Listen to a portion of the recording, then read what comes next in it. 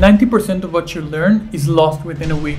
I've read over 50 books in the last 3 years, and this is how I remember 100% of what I want to remember. Before that, let's see some science behind it. Hermann Ebbinghaus, a German psychologist who pioneered the studies of memory and learning, developed a thesis that looks like this. The first line shows how quick we forget the information. The second one shows how quick we forget it after 1 review, 2 reviews, then 3 reviews. So basically what he says is that 90% of what we learn is lost within a week.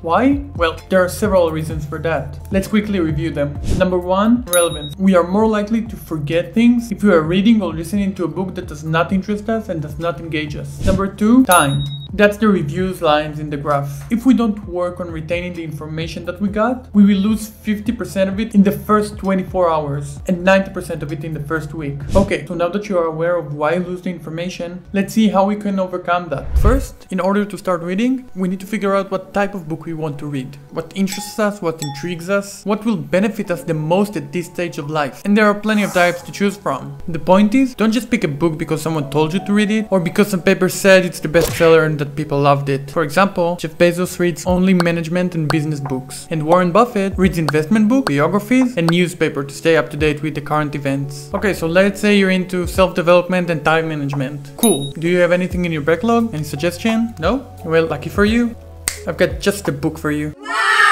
And this is quite a hefty one. Reading it word for word took me some time. Plus the font is so small. Why? But don't be like me. Don't try to be a hero and read every word in the book. You just waste your time, and as we said, you will probably not remember 90% of it. So you can count the book as finished if you finished all the parts that you're interested in and you got all the knowledge that you want to get. You've got my permission. But again, don't read a book just because a YouTuber said or some friend recommended it to you. Before you actually start reading, go on YouTube and look for videos about this book. Maybe the author has a TED talk about it and you can get the main idea of the book so that when you start to read it, it feels more comfortable and more natural. And maybe you will get the gist of the book so that you don't even have to read it. And by that you get the knowledge of the book without spending hours on reading it. Let's go with our example and see what we can find. Okay, so first when we search YouTube, we can find these two that can be interesting. Then if we scroll down a little bit, we can find the TED talk. TED talk can really summarize the things for us. Let's see what else we can find. Oh great, he was born the same day I was. Wow. This book is going to be awesome. And remember, you read to get the knowledge. You don't read just to add another book to your list and say, yeah, I read it. So now that we have a valid reason to start reading the book and we're hyped about it, hold on. I want you to take the book and think of it as a food buffet. You go around, look for the things you like, things that you want to eat, and then you go to sit down and eat. In the book, go over the table of contents, look for things that resonate with you, things that sound interesting, and mark them. Stop being a nerd. It's a paper. You bought it. You can mark it. No one will take the book from you and say, oh, that one is so uncivilized. See, you already gained value from this video. You overcame your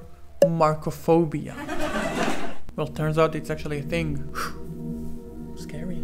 Okay, so now that we've marked the sections that we want to read, we can finally start reading. But, Aurel, you said that I will forget more than 90% of the things I read in 1 month. So what difference does it make if I read 5 chapters or 50? Well, you are right. There's a solution for you. You might not like it at first, but this takes book reading and sets it on steroids. So when you read a book, you'll probably find many things that you like, and you'll probably say to yourself, I'll remember this one forever. Wrong. It's like listening in class and thinking, I don't need to write it down. I'll remember it. I understand it. We've been there, and we know the truth. Same thing with books. Easy. I'll just mark the sections and I'll get back to them later in life when I'll need them.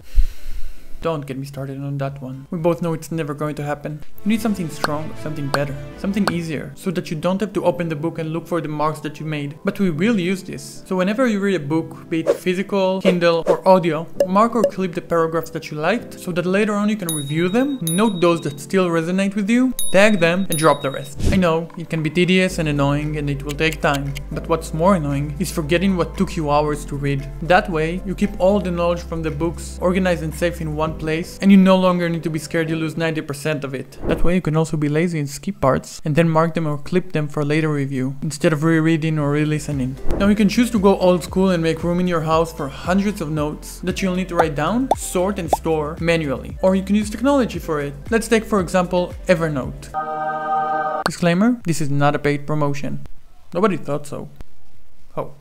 I've been noting the last 41 books that I read in Evernote, and I wrote over 500 notes that I will never lose again. The way I organize them is using Evernote's tag feature. Each note that I add, I tag it with books, the name of the book, and topics related to that book. That way, if I need to get information about a specific book or a specific topic, I just filter with the tags and get the relevant information in less than 1 second. It's also a source of inspiration for me to come up with great video ideas. Pro tip: after you've done all the work, share the ideas that you like most with others. That way you will remember them better and you will hear different opinions about them. Congratulations, you are ready to go out to the world and read books and retain 100% of the knowledge that you get. Don't forget to leave your book suggestions down in the comments below. Subscribe, and I'll see you in the next one.